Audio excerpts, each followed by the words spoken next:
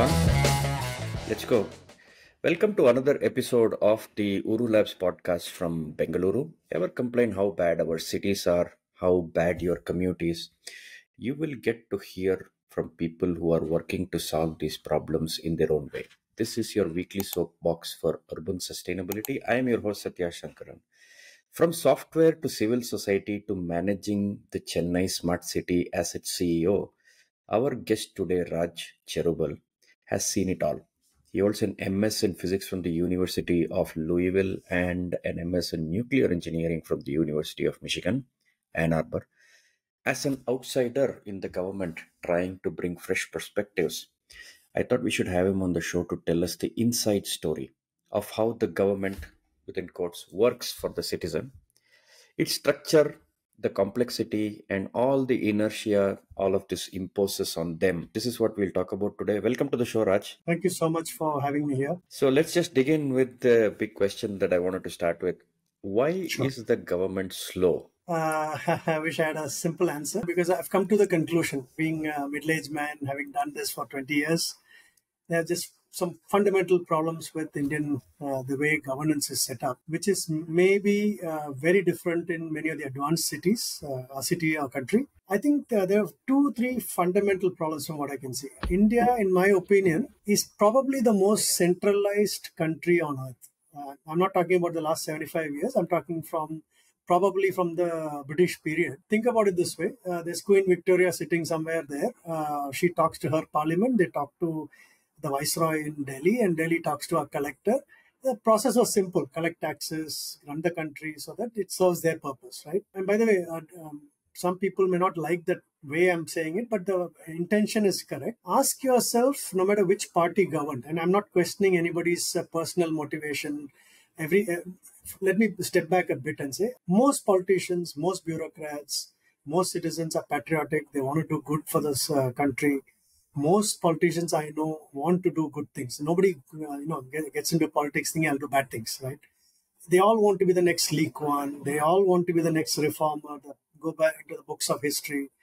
Bureaucrats want to do the same thing because they obviously once upon a time got into these professions because they want to do something good. So I don't buy the argument that typically any topic in India starts with Makkal Serilla. People are not good. If I say, look, Tamil Nadu, then if it's happening in, let's say, Assam, Assam people are very good. People here are not good. If I say it's happening in Madurai, they'll say, yeah, Madurai people are very good. Chennai people are not good. Okay, I've seen this in pretty much any part of India you go to. And there are structural reasons why when the systems are not functioning, we blame ourselves. We blame the people and so on and so forth. So there are a lot of counter questions I'll ask you. But I mean, coming back to my original point, we're a highly centralized country, right? Mm-hmm. We have never had the chance to sit back and think, okay, who should do what? Mm-hmm. So think first basic principles. Ask yourself, in my opinion, 99% of my problem is local problem, right? Mm-hmm. Mosquito, park, good problem, bad problem, park, road, trees, dog, neighbor constructing 6 o'clock in the morning. These are local problems. It has nothing to do with foreign policy, nothing to do with defense policy. I am not worried about which state is going to war with which state or any other stuff. Like my problems are very local, but my local government has no power whatsoever. If I'm in a village, I'm in a town, I'm in a city, we instinctively know not to worry about ward councillors and so on. Not because they're bad people. It's just that that they can't do much. They have to go back to state government. They have to go back to the bureaucrats. They have to, and so on and so forth. Think from a very ordinary citizen who doesn't understand, federalism and structure of Tamil Nadu government or Karnataka government and so on and so forth. Just simple problem. What are your 10 problems today morning and who was responsible? In fact, Janagra does a very good exercise of a matrix. They ask you, okay, think of all the services and problems you have. Think of all the departments who are supposed to do it. Then ask the question, is it a local government? Is it a state government? Is it a central government? This is a very good exercise for people who are interested in the subject. That's when you realize we at the local level, you, me, bureaucrat, I'm a citizen, my neighbor, etc., we have pretty much no power to do anything. I'm talking about constitutionally. I can always cajole somebody into doing something. That's not the point I'm trying to say. So tomorrow, if the city wants to do something, or the village wants to do something, you have no power and you have no ability to raise taxes, you have no ability to raise money, etc., etc. You can't pretty much do anything. I'm exaggerating to a point, but so if you look at any cities, the various infrastructure, public services, if you do the mapping, you'll suddenly start realizing the train is central government. Many of the roads, big roads in the city are state government because of the highway. Big lakes, which are good lake, bad lake, dying lake, whatever is PWD, state government.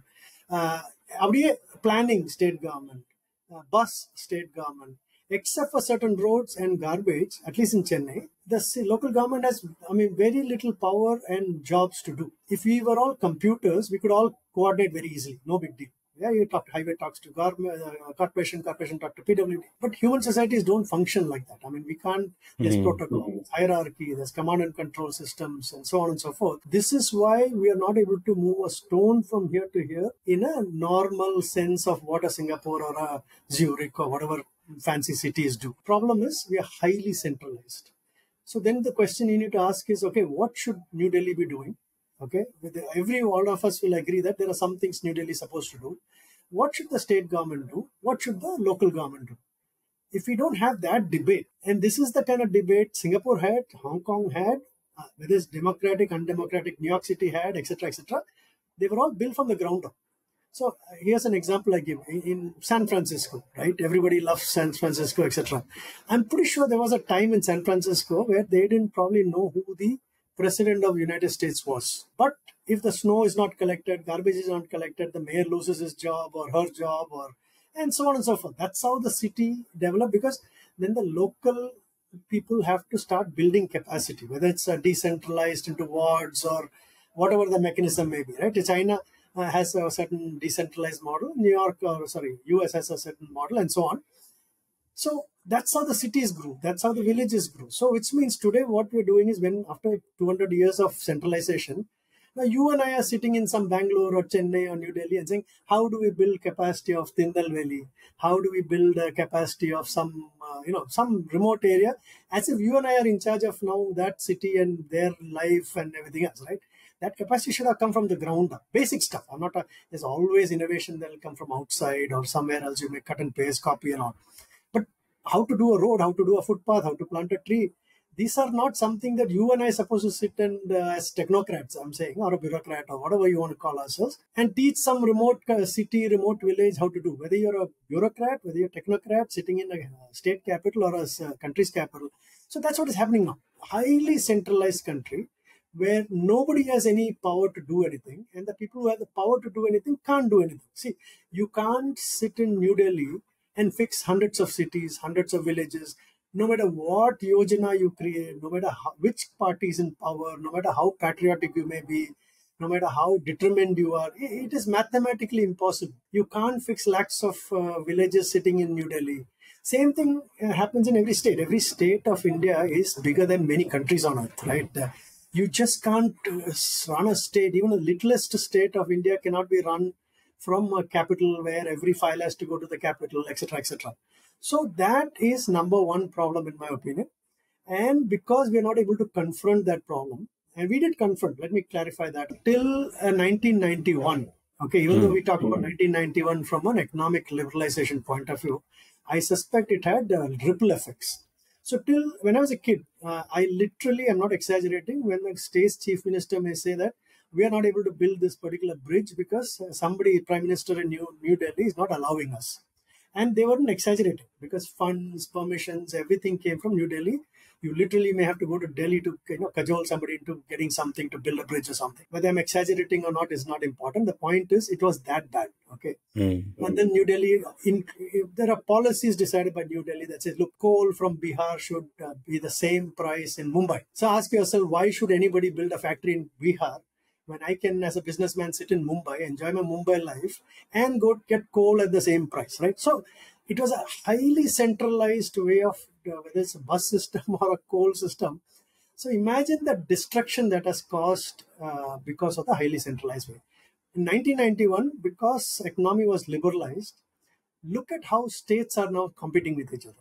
Chief ministers and cabinets have become far more empowered, than what we were in the 50s and 60s, right? So states are now competing. Everybody wants to show that they are better governed. They're trying to attract investment, etc., etc. That little bit of decentralization has happened in the state level. Quite a bit of decentralization, but still, it is only scratching the surface. Okay, we still have God knows how many yojanas of from the New Delhi, water related, pipe related, bus related, even smart city.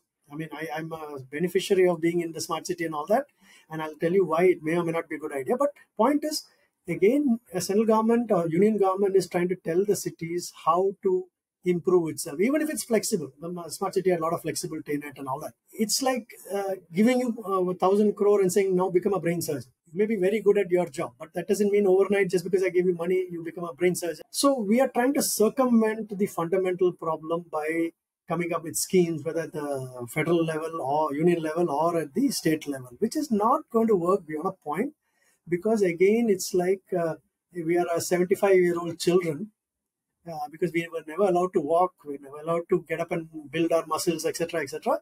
But we are assuming that you're adults, but we are not. We are little children, 75-year-old, 200-year-old children.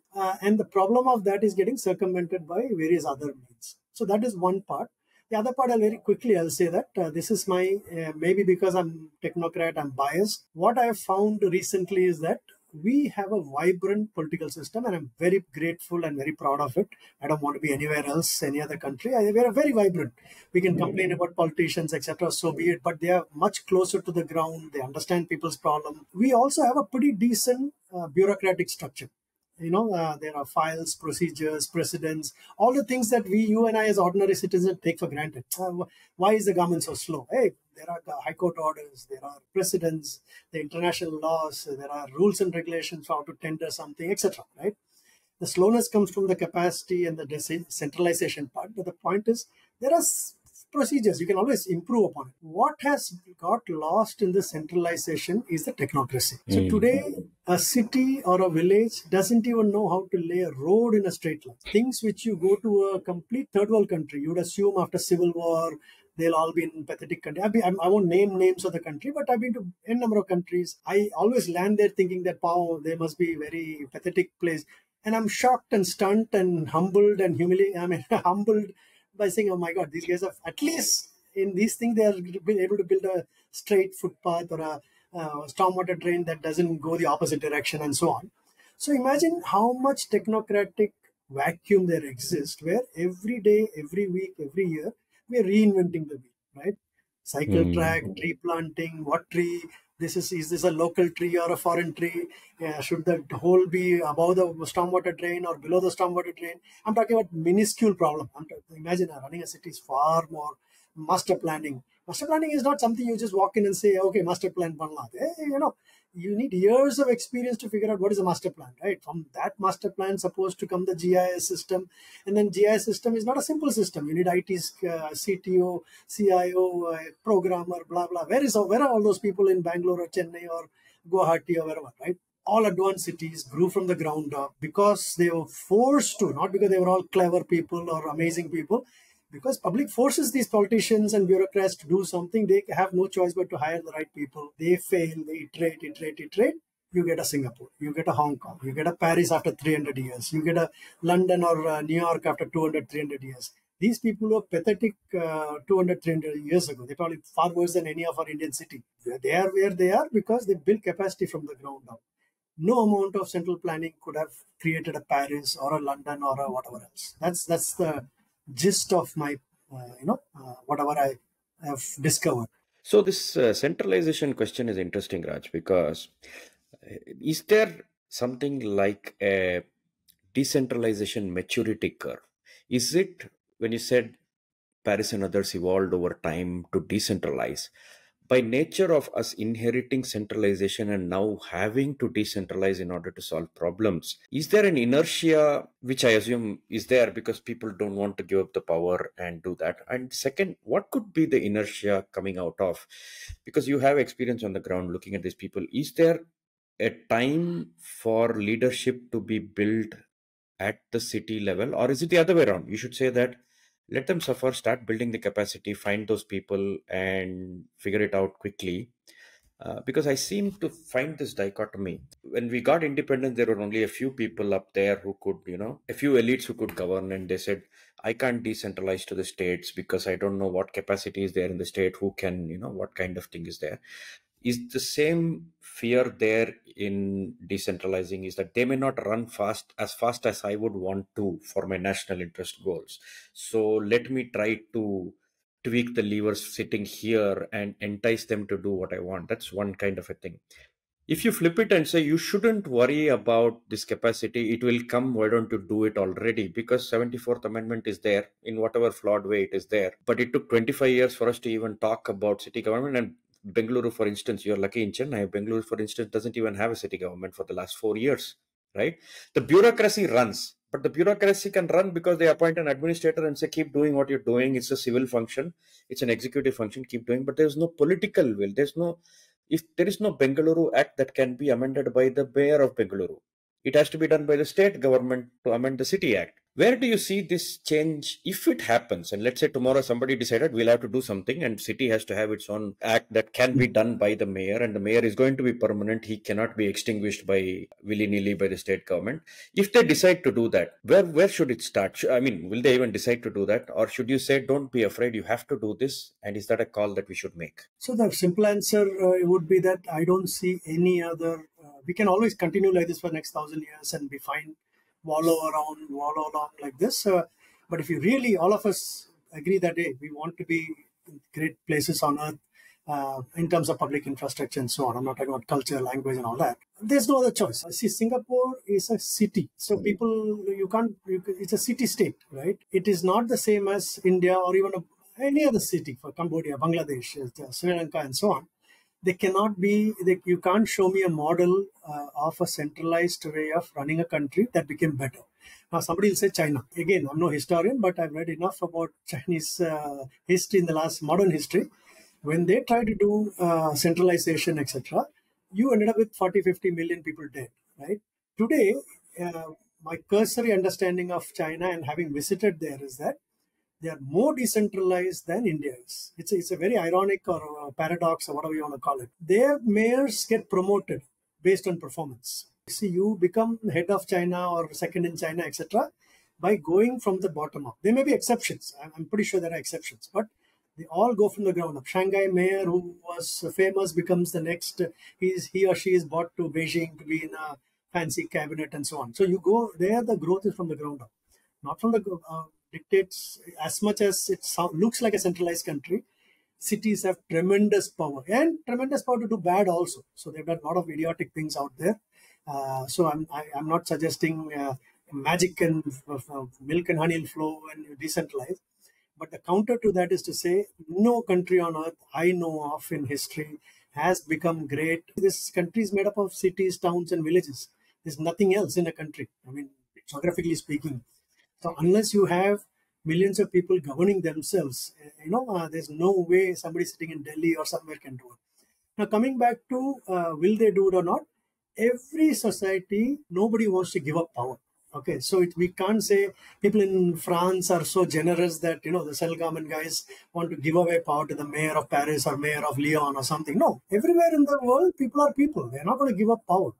So before 1991, all of us would laugh at the person who says one day states will be more powerful, chief ministers will be competing with each other, right? So for whatever reason, it happened. Now the problem is the ball is in both union government and the state government's court. There are a lot of things the union government can do by saying, look, we are not going to get involved in all this because it's a state problem. All the cities, panchayats, basically all come under the state government's purview. No matter what Yojana comes from Delhi, money may come from Delhi, guidelines may come from Delhi, but ultimately it's the state government that's deciding what should happen and not happen. So the ball is in the state government court to say, you know what, this current model is not working, right?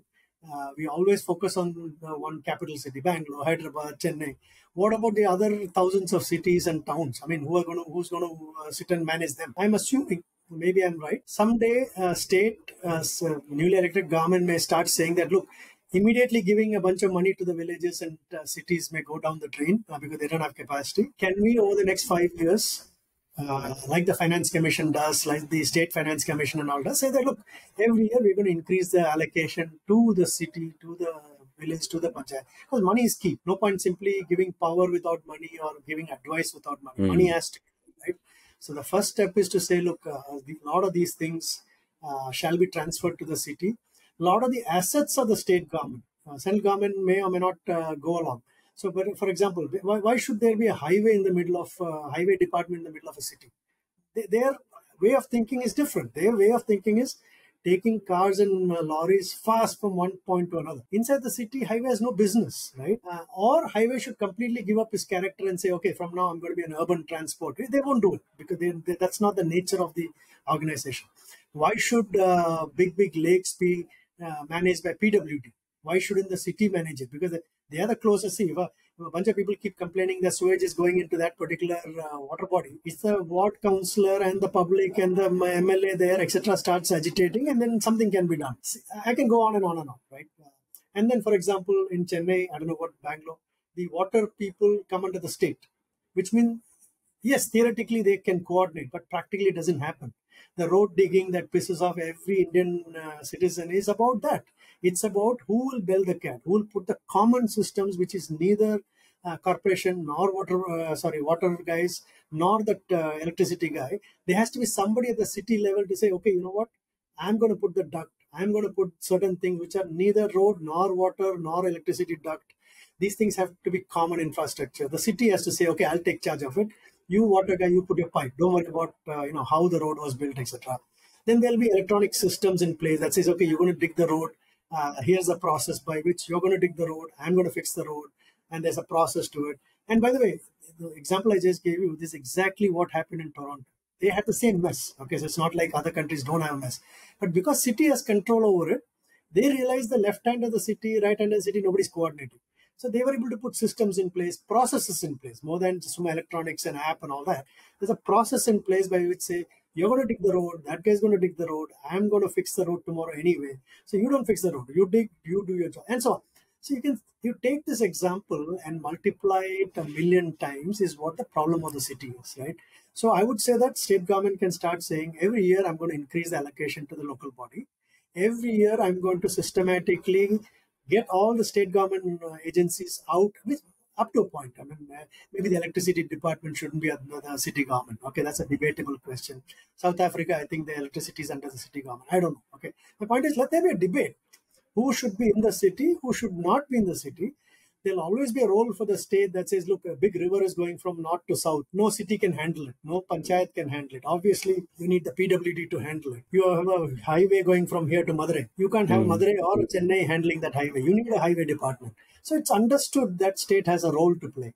And there are so many other things the state has to do. Running cities, running town and all cannot be done at a state level. So I think I'm hoping that one other state or more states suddenly start realizing, if we want to compete with Sweden and Singapore and whatnot, not simply compare each other to other states of India and keep feeling good or bad about it. If you're going to be somebody in world level in the next few years, this has to be done. Hence, let's start a roadmap towards it. And then I'm not even fixated upon the idea of mayor. Okay, we may have a minister for Chennai kind of model. I don't know. Okay, so we don't have to see. Mayor came because it came from the ground up. So the powerful people became mayors. Powerful people then stood for MP election or something. Here it goes the other way around. Right, the most prestigious post is Lok Sabha or becoming an MLA. So unfortunately we do have an upside down system. So I'm not going to be very obsessed with the idea that every city should have a mayor or something. Let there be a localized way of governing, however imperfect and messy like any human system is. But the model has to change, So that's something. I don't know who will bell the cat now, but hopefully listening to all of us, some state government will say, yes, I need to start doing things. One article I had written almost 10, 15 years ago, where I always imagine that India may become like a confederation of city-states. So ultimately, when the population of the cities grow and your neighboring district, etc., is just an extension of your city, what India will be is a bunch of cities. Cities with a bunch of towns and villages around it. I mean, right now, Chennai, that's what it is, right? Chennai has towns around it and villages around it. What if we were to start structuring not in terms of districts? Because I don't see a purpose in district. The district was a British concept, from what if I understand it right. District has no meaning, you know. District collector will do this. What will district collector do for Chennai or a Madurai or a Coimbatore? What will district collector do about all the because a lot of this thing again is line agency from the state government that is doing the work, right? It's not like collector is doing something. So the collector, if he or she is like a governor of a district, then you have to ask yourself, is the district like a state with all the powers and, you know, to do good and do great stuff? Otherwise, it has no meaning. You know, today the district, in my opinion, from what I see, has no meaning in a modern India. So we need to move towards a population center, which is a city, town, village. These are the only three population centers there is, and it's a governance is for people, no, not for paddy field and forest area. That is part of human existence. So I think we need to start radically thinking or rethinking a model by which these population centers are able to govern itself in coordination with the state government, in coordination with the union government, and build the city from the ground, country from the ground up. No, I get what you're saying. There is the bureaucratic function which is more predominantly consumed by us, and we don't consume the political function as much, other than vote them in and hope that they are doing the job. In the end, they want to also do the bureaucratic functions because they realize that's where the action is, and they are not necessarily doing anything structurally to alter. Because if you go back to the people and ask, who's fixing your drain, they'll name your local corporator if there is one, or your local MLA. They're not going to tell who's the AE or AWE or the the guy who's the administrative side, because the accountability is with the politician and they start stepping in. Now there is this, again, it comes back to this maturity model of, earlier I've heard some of my other guests say on the show that in the olden days the mayoral function was so important that leaders grew out of there and then got promoted to the national level, just like the example you said. But now you don't even see the mayor existing. Yeah, the same examples were given to me by other guests. So I can understand historically there has been leadership at a decentralized level growing in. But yet today, if you look at the example of how the smart cities came in and did certain things, my experience with that was because there was money on the table, some of the cities said, why not take it and use that money to do something? Now, obviously, that came with the diktats from there to say, okay, let's put X amount of cycle tracks. Maybe the maturity of cycle tracks were not there in some towns and cities to be having that, but yet they did it anyway. And some of them have gone on with the momentum, some others haven't. Some of them have done it as a checkbox item, and it is there because I have to report back for the money that is being consumed and get the project done. So there is some advantages of the center trying to say certain things and putting money on the table and say, do it because I tell you. That, in their view, ostensibly is, I am taking everybody along and hopefully everybody will come at the same speed of development and we can claim that as a nation we are achieving something. That's one goal. The other thing is to say, yeah, some states are going to be slower and they may not do certain things. Should we make peace with that? Similarly with the cities, district, in my personal opinion, I'm not an expert in this, but it's just a decentralized way of collecting taxes. That's why they still kept the word collector. Other than that, I think the life is in the cities and the panchayats and the town municipal corporations. And if they do well, it should be well. Coming back to this idea of making the government faster, right? It is slow because complexity. Structural, we'll come back and see how this structural thing can help. But before we answer going fast, let's just look at this. Is the experiment of giving money from the center or the states giving money to the city making people dependent? Or are they going through the motions of doing it, but yet they are where they are with the cultural milieu they are in? Is it going to help at all, this kind of decentralized funding? Okay, let me put on the technocratic hat now, right? So after I complain about 300 years of centralization, I also say that we cannot sit another 300 years and say, let nature take its course, right? Obviously, that is not an answer. You can't go tell a politician saying, tell the public, wait for 300 years, right?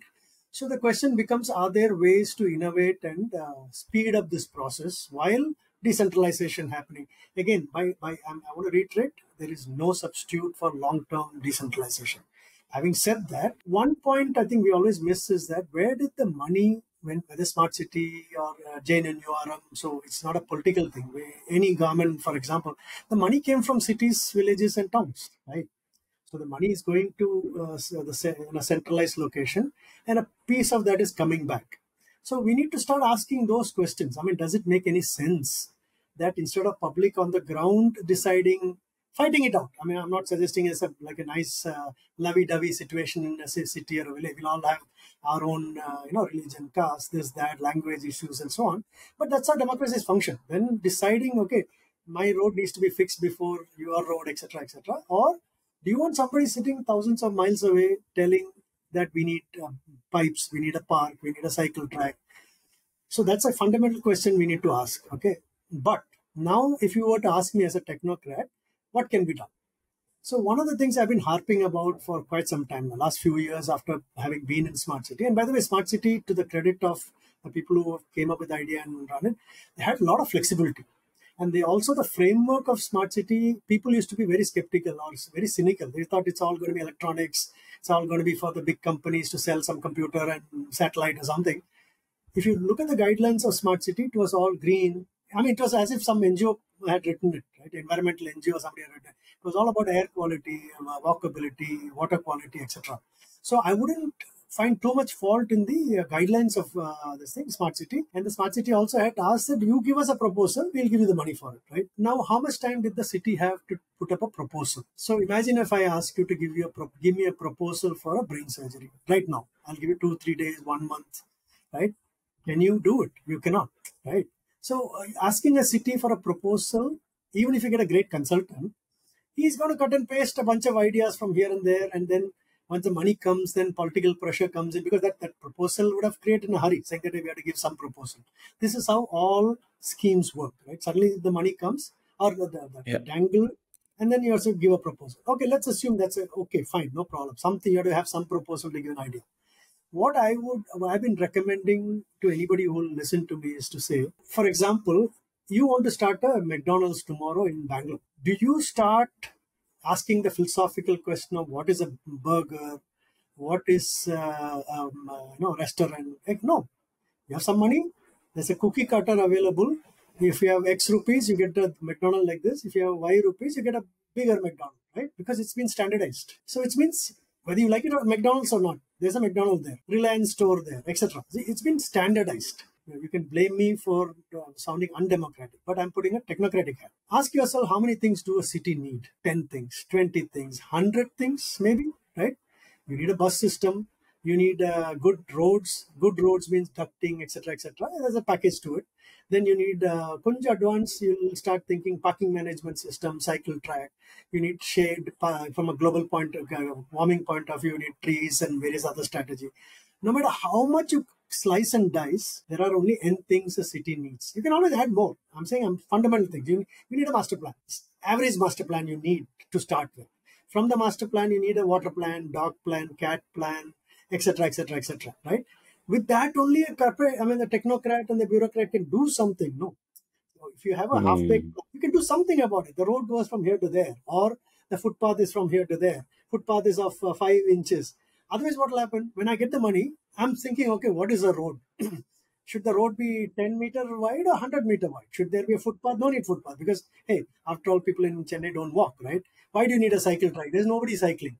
So the debate happens after we get the money. So why not, if you're going to give the money and be so centralized anyway, why not give them all the packages so that they can cookie cut and put the stuff in? So, for example, you want the city to have X buses for every lakh passenger, right? You can debate whether it's X plus 1 or X minus 1, but let's assume X. Should the city start from scratch and ask what is a bus? And that's what happens now. But should it be a friendly bus? Should it be a lower floor bus? A top floor bus? Is an articulate bus? A mini bus? O&M cost? Should it be... By the time this debate happens, everybody's transferred, right? The engineer is transferred, the secretary is transferred, the new person comes and says, oh, KFW or World Bank is going to give us money to buy a bunch of buses. We start all over again. So can't we now package and say, look, you don't have to take the money, right? Many cities, by the way, don't take money on various schemes. Smart city, many cities, big cities, they said, hey, we don't need your 1,000 crore, we have enough money. Right? Mumbai did, for example. But if you're going to give the money, and if you want to build a capacity, you can only build capacity by doing something on the ground, right? Not by letting loose people who don't know what to do.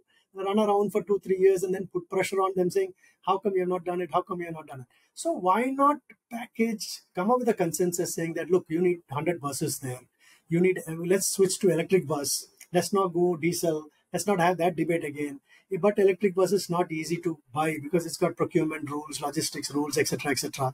So do all these things. Give them RFP, give them terms of reference, give them a bunch of consultants, give them a, all those things. And if they still cannot do, okay, fine, no problem. They don't deserve the buses. But most cities probably will be able to take that after some fighting and tinkering here and there, will be able to implement it. The reason I'm coming to this is, I'll talk only about Chennai example. So every project that, not every project, many other projects, important projects we did in Chennai, I like to think of it as strategic pieces. That one project didn't save Chennai and make it into some great city or anything like that. But that doing that first project is near impossible in an Indian condition, right? So take a simple issue of water body restoration. Because we had done homework, many NGOs, not just us, many NGOs and others had done homework. That debate of, sir, panna mudiyadhu, can't be done, there is no water body in Chennai, even if you fix the water body in Chennai, it's all going to disappear anyway, why waste taxpayers' money, blah, blah, blah, blah. 5 years we'll debate this, right?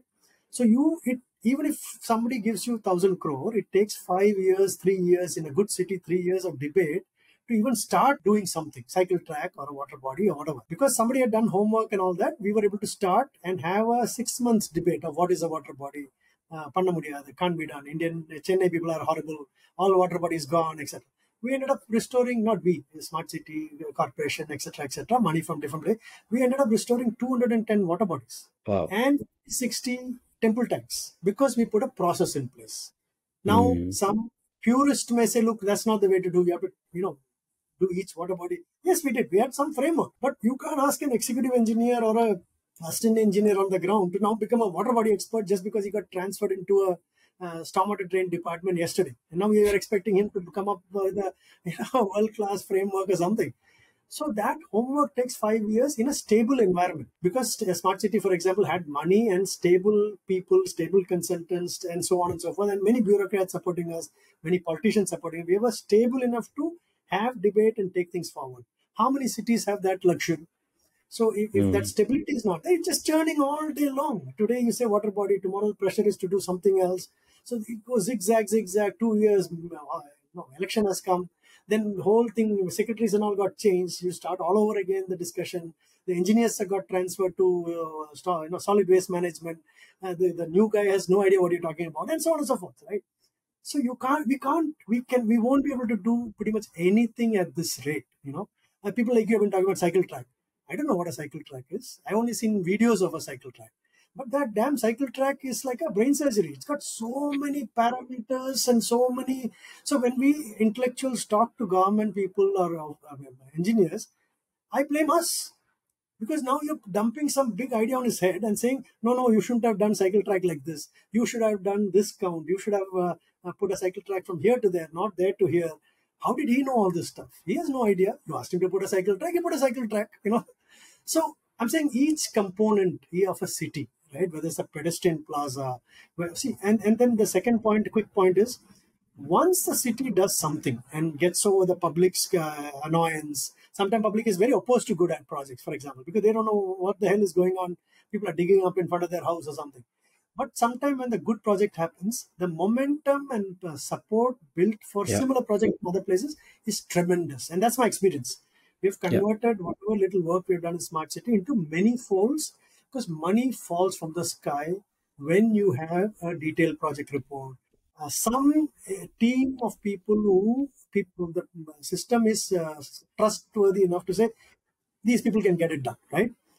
Then you have stability to take it forward. You can do one plaza, you can do 10 plaza. You fix one water body, you can do 100 water body, right? One cycle track, and then is well used, and with then you'll say, look, you should have camera, you should have vendor policy, because vendors shouldn't sit on a cycle track, should have a footpath because people shouldn't be walking up, should have parking policy and towing charges and towing this and that, punishment because he shouldn't sit on a cycle track. Each simple cycle track itself becomes 10 different massively impossible projects. So why not cookie cutter into saying that let us at least catch up to some extent. So every city can do 10 buses, one parking management, 1 kilometer cycle track with standards and everything, and so on and so forth. So that city says, oh, okay, we can do that. 1 kilometer, we can do 10 kilometer. And this is what has happened in Pune, I think, Surat, to some extent in Chennai. I'm sure Bangalore has done some amazing work with respect to tender shore and so on. Everybody, I'm sure, would have complained saying, what kind of a foolish idea is this? Put big footpath and waste money, blah blah blah. Now everybody, I'm sure, wants us at least. Looks, people love it. People are walking. Traffic is flowing better. So that first piece is difficult. Why not? Why torture the city for 10 years, even though they have money they're not able to do? Why not cookie cutter it and help speed up things? No, I agree with you. I think the cycle stand thing, cycle lane example was good because when we put pigmentation here, they didn't know how to pigment it. They just put enamel paint. And it was slippery. And when you say you had to do oxide mix with this thing, he said, "Sir, we don't have mixing plant." Where do you get this oxide from? You're asking for a green color which will never come. So there are lots of learning curves, and the tender share was a good example. Once you set the momentum and have the patience to institutionalize that, the bureaucratic side of things will continue to go on. But here's the thing also, the tender share is not going anywhere. The 50 kilometers that was promised is where it is standing. And continued allocation to projects is not there. It gets siphoned off or something. And this is where I think there were calls on my show when I was speaking with Shrikant from Janagra. He was also saying untied grants are important because there's a lot of money that is going into operational expenses. We'd much rather have untied grants than tied grants. But on the other hand, listening to you, we can make out that tying it to a project, make sure that you are giving an output at least, saying that I want to, for this money, I want to see this. So where do you stand on tied versus untied? Should you just give the corporation the money and say, do what you want with it? No. So there is tied and untied. Both are important because it cannot, again, you cannot have one Sathya, one Raj sitting and saying, I'll tell you everything and you do according to. No. We should only focus on strategic projects, not day-to-day problems, not, every problem under the sun. I mean, you can't win that battle, right? That's one point. Second point is tied or untied. The one big, huge mistake we make and public gets very annoyed is we never look at the long-term maintenance, right? You can't give a fancy Mercedes-Benz to some poor person who's hungry and expect him to maintain it and then complain that he's not maintaining. You build something, you better think in terms of the O&M cost, who's going to manage it, etc. So that is very, very important. And again, see, when I say most of my examples are road and footpath, what I'm not saying, and it should be said, is same knowledge applies to finance and city finance, right? It's not someone throws some money at the city and some magic happens. How do you raise funds? How do you allocate funds? All this is a huge field in itself. Then what is the O&M cost? What is the O&M? How are you going to make O&M practical? How do you make sure it's happening? And so on and so forth. So same thing in a modern world, you can't have a city without digital layers to it, right? Most of the work goes in monkey work, repetition, day and day. A lot of this can be done electronically. Life of a bureaucrat or an engineer or a citizen can be 80% better, simpler, watch Netflix or go to YouTube and enjoy a video rather than doing 80% of the monkey work we do every day, right? And it's easy to say IT. IT is a massively complex problem. From IoT device to cloud to etc. etc. We have a command and control center which works well here. But I don't want to joke that I probably went bald. If I had been bald, I would have gone bald doing that project because it was so complicated technically. And how do you see the edge analytics camera? 6 years ago, people would laugh if you say edge analytics camera. Now, of course, everybody has said, how do you bring an edge analytics camera into the whole process? By automating, is a car parked in the wrong place? Is the vendor sitting on the footpath, etc.? Can be done, right? Or is the subway flooding?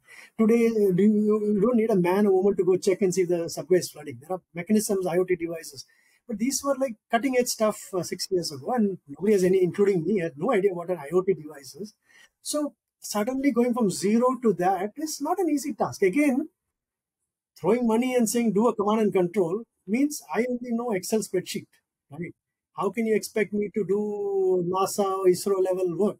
See, today, for example, you can talk to ISRO, get satellite images, keep track of water bodies, keep track of your forests, keep track of land use or whatever else, right? And in terms of climate change, you can start looking at heat islands. You can start creating solutions so that the heat islands are coming down. These are infinite problems which technologies can solve to a large extent by, do the 80-20, leapfrogging and so on. but where is the capacity of the city? So here also, Mm.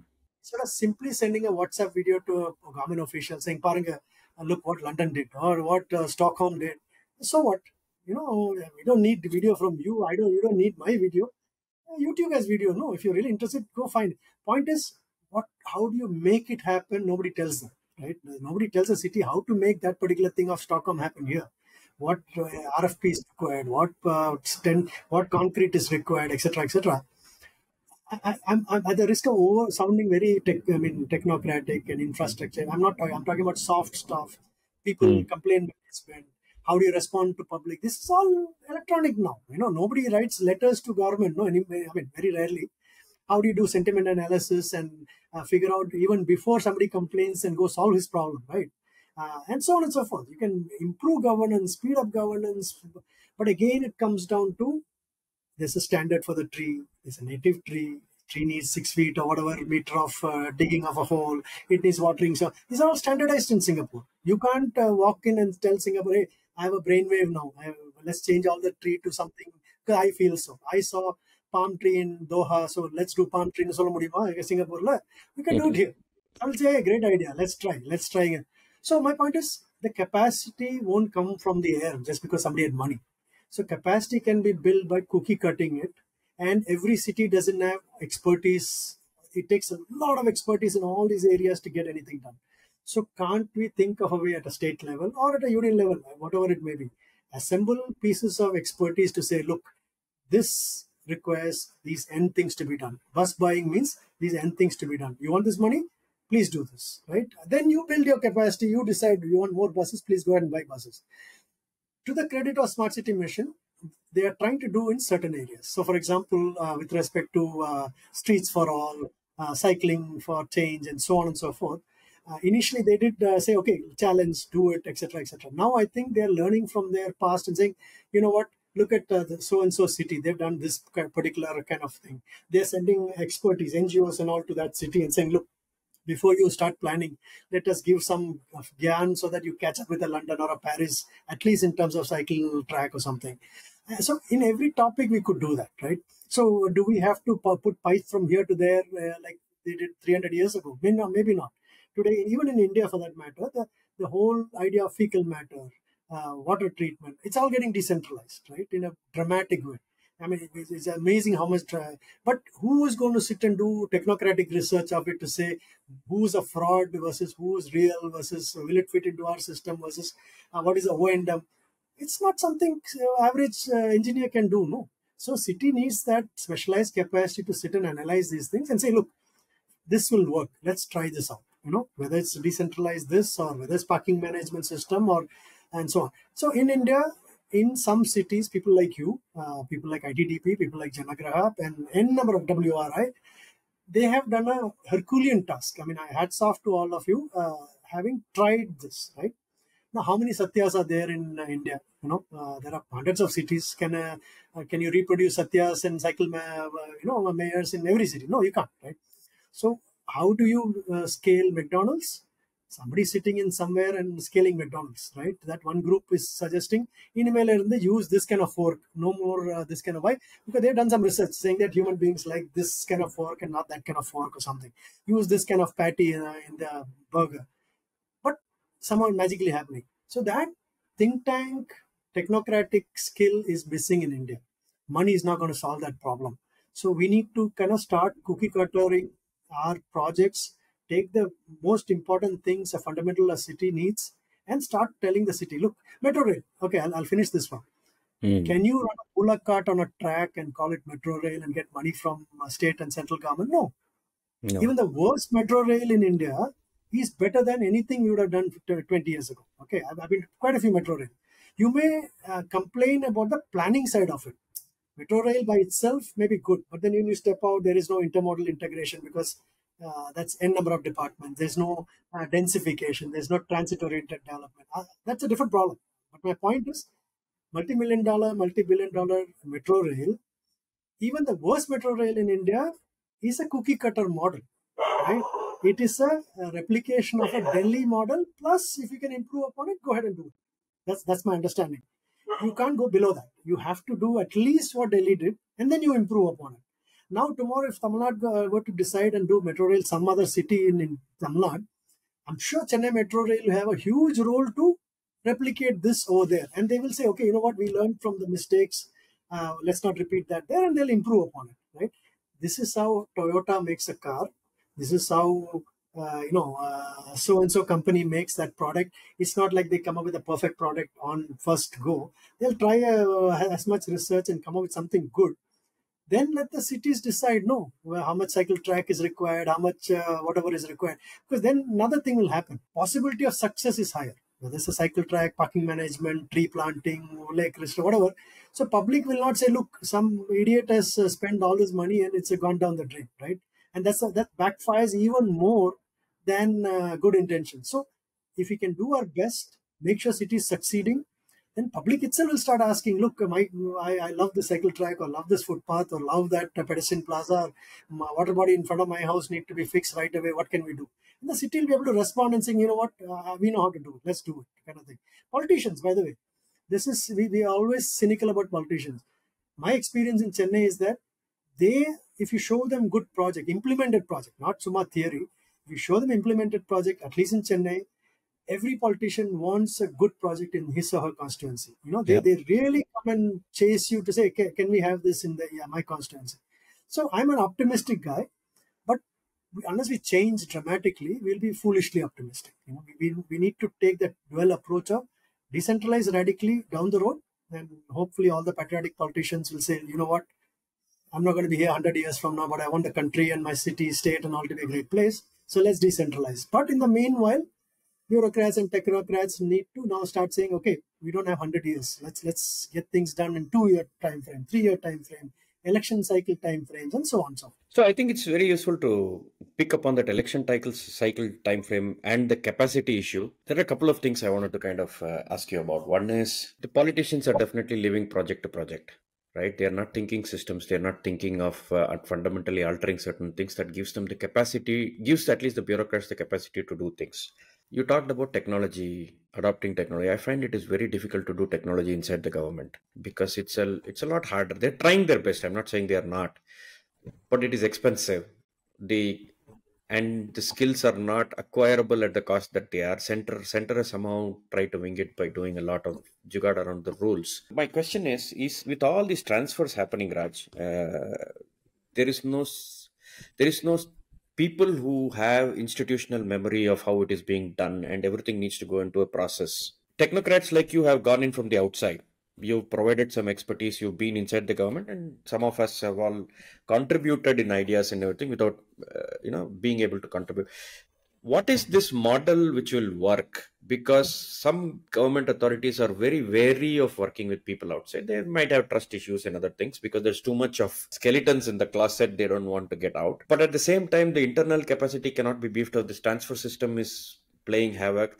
Is there a sweet spot in which all of this can come together? You should still be able to leverage expertise from outside at some level because others can manage this better, and yet have some accountability things that comes along with the job that you have as a bureaucrat or as a politician, right? You're accountable to many views. So, how should they balance this? So I do have sympathy for the bureaucrats who think like that. It's not for they may be some sinister reason, but most of the time it's not sinister. It's any profession, right?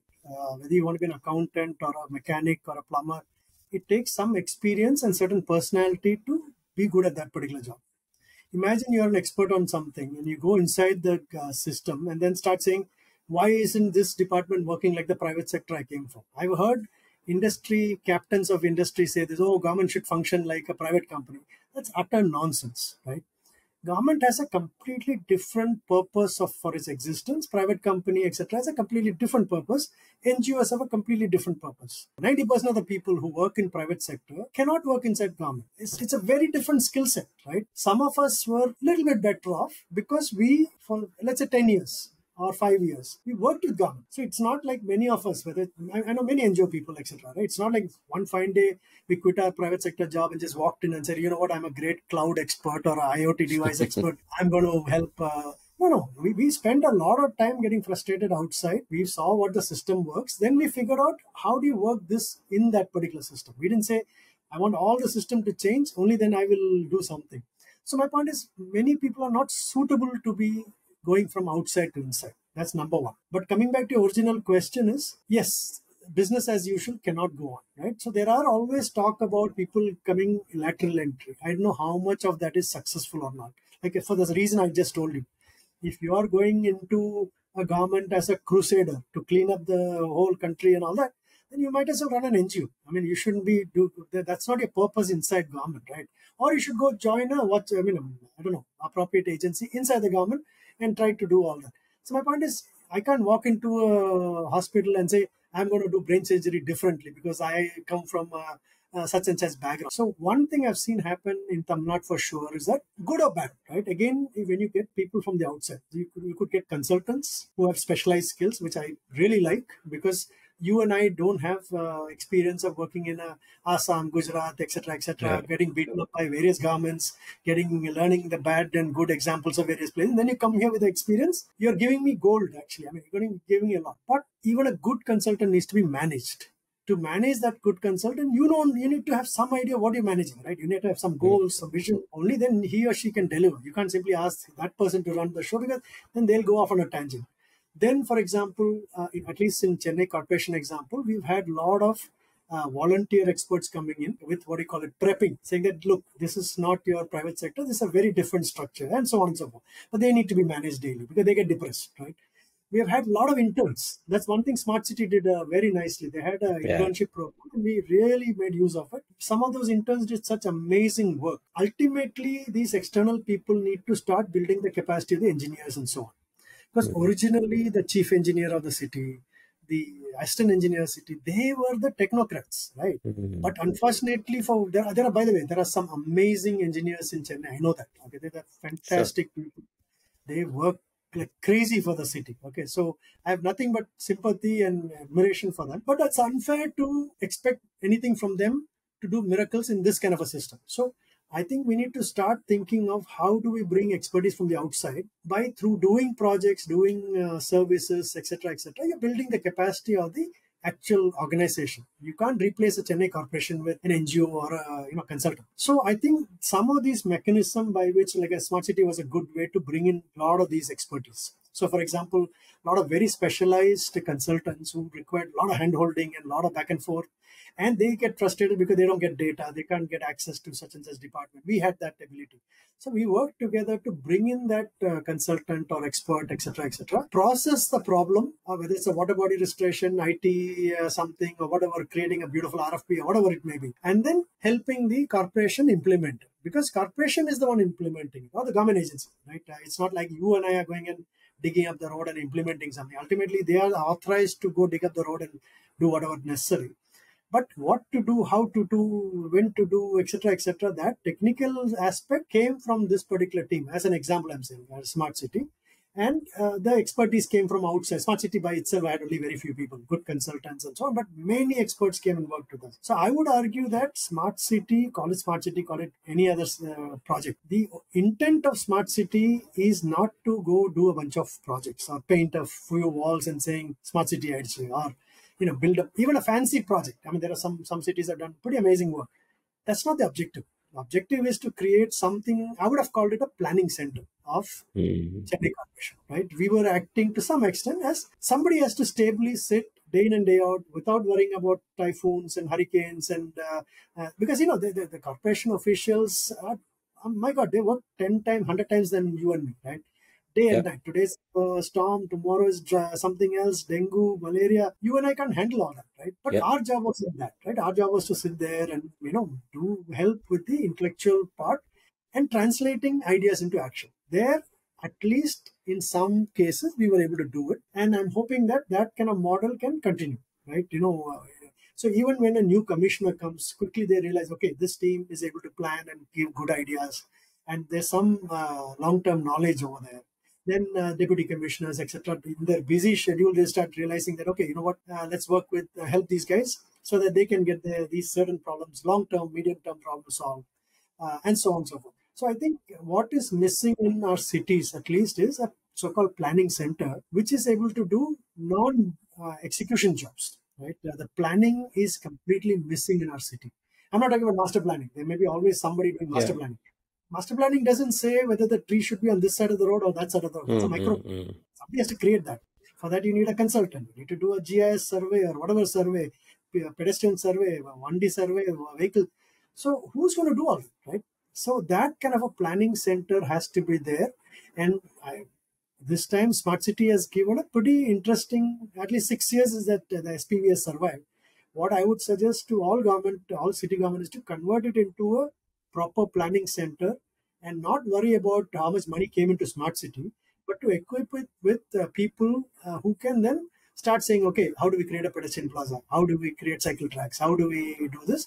And let the execution department do the execution. The last question I had was on this particular aspect, right? To get over this inertia that these cities have, it comes from two, three different aspects that you mentioned. When you do the cookie cutter approach from the national level, a lot of policies exist. NUTP always existed. There were lots of guidelines that are being issued. The FAME scheme and the PME bus saver scheme has somehow trusted around 50,000 buses. The cookie cutter approach has certain specifications that are there. There is inertia because even with the smart cities, right? You've been a planning wing and you're trying to give something to the local corporation. The acceptance of that is not there because of lots of egos. I am better. I've been doing this for donkeys years. Who are you to tell me what to do? Or yeah, I think you did something, but after your job is over, you leave it to me. I know how to do this the same way. So there are entrenched attitudes, and there are lots of those kind of things inside of the government bureaucracy because of their system, which does not allow you to do too much of changes, right? Now, how do you, if you were to just as concluding thoughts put forward on the bureaucratic side alone, let's not touch the political side, bring capacity, increase capacity. One is to try and increase capacity of some people who are already there entrenched for a long time and say, or even tell them, get them to open up to newer capacities, get them open up to new things. One of the things you said was interesting, right? If they see a good project and a pilot, they might like it. They know that their political bosses will like it. Let's just keep doing more of these things. That's one way of looking at it. Is that just prove by project? But you're jumping project to project, and systemic interventions do not come. They are not interested in a lot of theory. That thing is flooded. Just get me the deflooding, whatever it means. Whatever it takes, just get it done. Right? It's very action oriented in terms of things. So is that a good way to proceed? Is just keep doing project to project to project and hope that it will stick and make a systemic change? Or you go back and say, some of the fundamental rules are not even good enough for us to go on. Like the city doesn't have its own way of deciding on certain things. You have too much of ego. You shouldn't be allowed to do this. If there are too many people getting transferred, why aren't you keeping this institutional memory and continuing on? Some of these fundamental things don't change because you're just jumping project to project. How do you deal with this dichotomy if you were to go look forward in changing So these things? I always joke with my NGO friends that system only understands, tell me what to do. How much concrete, how much steel, etc. And there's a reason for it, right? So we can't, just because you and I like to attend a seminar or have a chat over some fancy idea, doesn't mean the system has to like it. Systems under pressure to deliver. I mean, millions of people are constantly telling them they are not doing a good job, right? Mosquito problem, pothole problem, in the problem. Who has time and energy to sit and do chit-chatting about, great frameworks and sustainable development goals and what United Nations told and all that. So I always tell people, be practical. You be intellectual and technocrat. But first, government wants to know, are you going to be there to help us implement it? Because see, a lot of good bureaucrats, what they worry is that you will throw some idea at them. They will go to the press and saying, look, this is coming. Or some politician may say, oh my God, this is coming in Chennai, right? You will run away because I am a fly-by-night operator, I ran away. Then they are stuck with this announcement saying that. So it's like our WhatsApp videos, right? Hey, Sathya, look what London has done. So am I going to be there to help you implement it? No. So that's first thing. Be practical about public who doesn't want theory. Politicians and bureaucrats don't want theory. They want, what do you want me to do, right? And what do you want me to do with all the problems? Way to solve the problem. What do public say? How do you measure this? Whatever may be. That's number one. The other thing I always felt is that I know how to put it in words. When you have a detailed project report, I tell this to the bureaucrat, money falls from the sky, right? Because a detailed project report is a code word for 10 years of thinking. A good detailed project, any monkey can produce a detailed project report. But that detailed project report I cannot, you see, if I take a detailed project to you and you say, oh, அதெல்லாம் பண்ண முடியாது, there's no space there. Detailed project report says, you know what, there's a 2 meter from the tree, which can be done like this. There is a tree that needs to be removed by and then transplanted over. You can't argue. You can say, don't do it, yes, do it, but you can't say, அதெல்லாம் பண்ண முடியாது. Sitting in this chair, I cannot say, அதெல்லாம் பண்ண முடியாது. I would say color picture. I used to get laughed at for saying this. Public policy is all about color picture. Color picture to me means somebody has done homework. If I don't know how to do homework, I used to call my architect friends and say, hey, this road is there. If I go tell, let's do footpath, people say, அதெல்லாம் பண்ண முடியாது, sir. Public won't walk on it. There's no space, sir. So much cars on the road. What footpath are you talking about now? So architect will measure. We literally used to run across the road when we were in NGO City Connect. We ran across the road because we didn't have a measuring tape. So we said, okay, each step is X feet or something. From that, the architect would plan and say, okay, footpath, parking here. There's a petrol bunk. The entrance will be like this. When you show that picture, you can't argue with me. You don't want to do footpath, that's a different problem. You can't argue that there's no space for footpath, or there's no space for this. So color picture, DPR, and I'm just over exaggerating. The point is, you do your homework not based on London and Paris. You do your homework based on Thiruvanmiyur or JP Nagar or whatever. Okay. That is a huge step forward, because then people say, you know what, at least this guy's done some homework, is doable, and then you have to have comparable color picture. We always had that, right? Look at Times Square, look at what T Nagar could have been. Panna mudiyadha. Yes, sir, pannalam, because look at the size of the footpath here, look at the size, you can give a cycle track here, the trees can be here, people are drinking chai here, etc. Now you don't want it, fine, no problem. But look, okay, you want to be New York, you have to do this kind of thing. So I'm just giving an example. It could be anything. Water body, bad water body in Bangalore, then got amazingly restored. Namma water body, idhe mari pannalam. You want it or not, right? Then money falls from the sky. That's my experience. Money is never a problem in our system. It is lack of what to do. Then very difficult thing to do, which takes resilience, like a marathon race, is that a group of people have to work towards making the system talk your language. It is not Satya's cycle track or Raj's tree or whatever, right? I am eternally grateful to many bureaucrats, many engineers and so on, because once they get convinced in that particular thing, they may have short period of time, election came, got transferred, but they go somewhere else and they help you from there. I've seen that. The new person and saying, you know what, these guys, they are dependable, right? So the homework you have to do with the new official, who are you, what are you, etc., all that gets reduced, right? And then you go say the same Ramayana all over again. I mean, I'm not suggesting the new person may have different agenda, new problem. The politician must have given a new task or something. But the point is, after 1 or 2 years, the system, if you're persistent, the system starts talking your language, because you have convinced key people who are influential enough to say, you know what, let's do this. At least let's do this kind of thing. Sometimes you may have to do a pilot, one water body, which Bangalore has done. I mean, Bangalore has done amazing work in that sense. You have to do something on the ground to show that you're not some bullshitter or a theorist, right? You have to show that this is doable, which means you have to deal with other NGOs, other experts, which is a difficult task, right? You don't know how to fix a water body. You have to bring 3 people. Those 3 people have 3 different ideas of what to do with the water body, right? So you as a citizen has to build a consensus and get some money and say, okay, let's show this to the government, how it can be done on paper and then on the ground. So there's no easy way to do it other than, unfortunately, to say resilience in the system. And a group of people need to start working together, which is my very important last point. One tragedy I see in Indian cities is that too many people doing parallel stuff, right? We, the intellectuals, we, the technocrats, we, the NGOs, we, the civil society people, we have very little ability to work together. Same organizations. In fact, even when I was inside government, I used to keep telling, I don't know what your funders want. That is your personal problem. But on the ground, can't we? They one Satya. That's it. There is only one Satya, right? We need 1,000 Satyas, and so on and so forth. Yeah, we can't reproduce. So why can't this group of people work on a common topic? You do this part, so that the multiplier effect happens. That, unfortunately, my experience is that it just doesn't seem to happen. Everybody's reinventing the wheel. Everybody's starting from scratch, and they are completely underestimating what it takes to take an idea to fruition or implementation. It is not a great idea that matters. That YouTube has. I don't need you. We all have YouTube and we all can access it. That idea is of no use. That anybody can Yes. get an idea.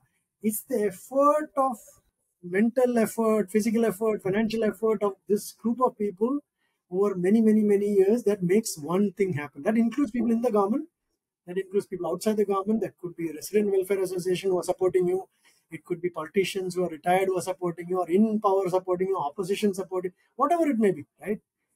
Unless you have a consensus of few key decision makers inside and outside government, how can you expect anything to be done?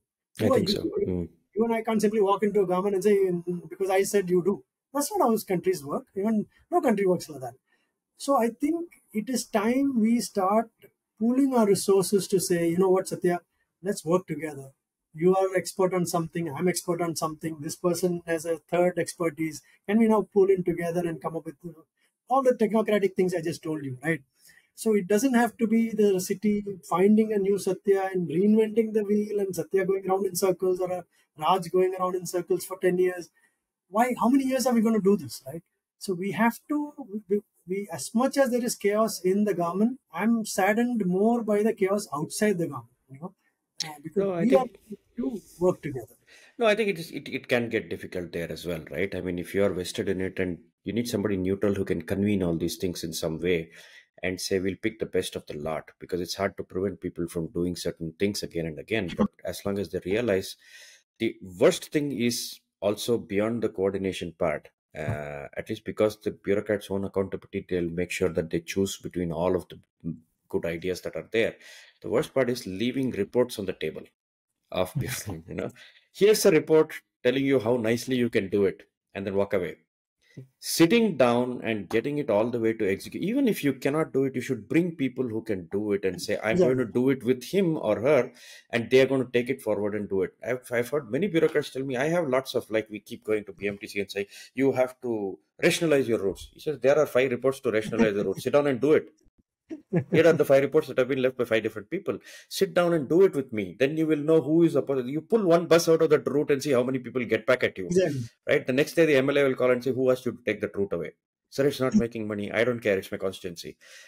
The hard part of the doing is where we don't want to get our feet wet, because our funders told us just to leave a report on the table. And when you start getting involved in that, is where all the complications of things come in. Are you trustworthy? But in a positive way, like that's where the reward also comes. Once Yeah, you are able to do it, the self satisfaction and the value to the system goes up dramatically. I think so. Because then people start trusting you when you go, and it's not like you and I going and giving ideas on everything, right? So we're trying to say, look, what is this person expert? Garbage, this person is expert. Let's work together. Let's go to the government together.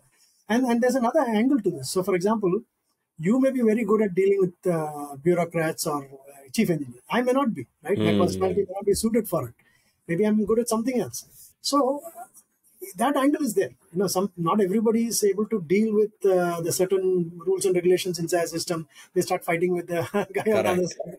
They'll start abusing, saying that you are all corrupt and lazy or something. So maybe my personality is not good suited to do that work. So cooperation is not simply about your bus problem and my bus ideas coming Hmm. together. It's also personality. Maybe you have money and I don't. Maybe I have money and you have the expertise. Why don't I give you the money and say let's go together, right? Yeah. So, so the multiple is, we have very little resource in our Hmm. side, on this side.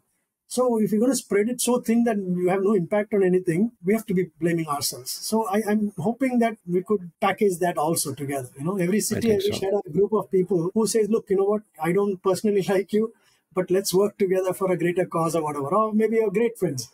And then you have to start coming up with the mechanisms to say, how do we share credit? Right? This is where Hmm. things fall apart.